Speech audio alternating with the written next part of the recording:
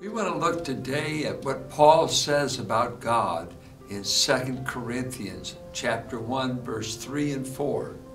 Listen as I read the verse to you. Blessed be the God and Father of our Lord Jesus Christ, the Father of mercies. That means He's the source of it.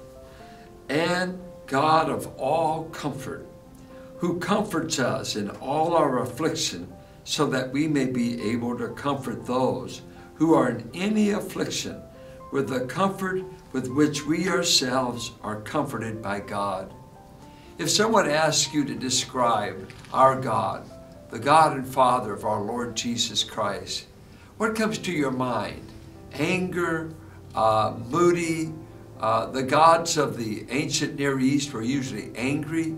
They needed to be pacified. They needed sacrifice. They were always having to be appeased. But here Paul speaks of a God that's blessed, a God that is wonderful. And two things he says about this God. He's a God of all mercies, it says, the Father of mercies and God of all comfort. Think of that. Mercy. What's mercy? Mercy is God having pity or compassion on those suffering from sin. Instead of being judgmental or just sentencing us, He offers the good news of Christ, the one who has come to pay for our sins, the one who's come to rescue us, the one who helps us in this sinful state of ours. God is good in His Word. He says He's good to the unrighteous, the righteous. He gives us seasons. He gives us food. He gives us breath. He gives us family. He gives us one benefit after another. Whether there's ever a thanks, whether there's any acknowledgement, if there's any mercy on the planet, it comes from the God who fathered it all. God is the source of mercy. What a beautiful thought to know that we are people of mercy, not of merit. We haven't merited God's favor. We haven't merited one blessing. And He says in Romans 9 that we are literally vessels of mercy, that He shared His salvation. And you must know, whatever state you're in, whether you're in depression, whether you're struggling with some sin issue, some life struggle, the source of mercy for you is God. Come to God. Don't run from Him. The temptation of Adam and Eve was run and hide. When I've sinned, when I've blown it, run, hide, cover up. That is always the sinful response. Their hope is running to this God who is willing to kill an animal and make them a covering.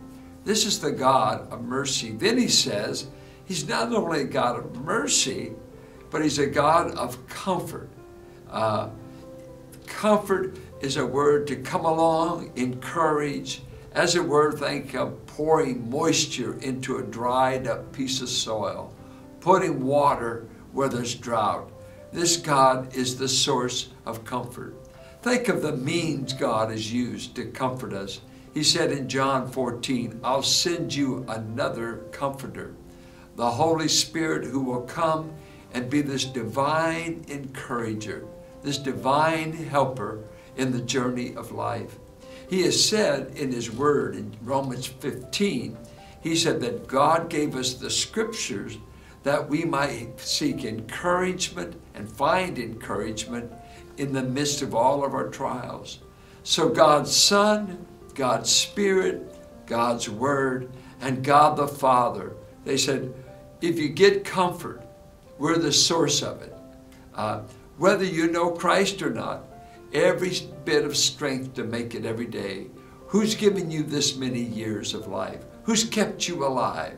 Who's got you through one storm after another, one disappointment perhaps? Don't know what life has handed you, but the true source of comfort for the heart is found in our God. He's not a depressing God. He's not demanding all the time. He pours mercy, pours comfort. He is the source of it. He's the source of it. So today, don't run to this or run to that. Run to our God who specializes in comforting, whose specialty is mercy. Do you need mercy? Do your children need mercy? Does your marriage need mercy? God says, I'm the blessed God. I'm the unique God of all gods. I major in mercy and comfort. Come to Him. Are you heavy laden? Christ has come. I'm the source of comfort. I've got a comfortable yoke. I'll do the pulling. You just travel with me and have fellowship with me.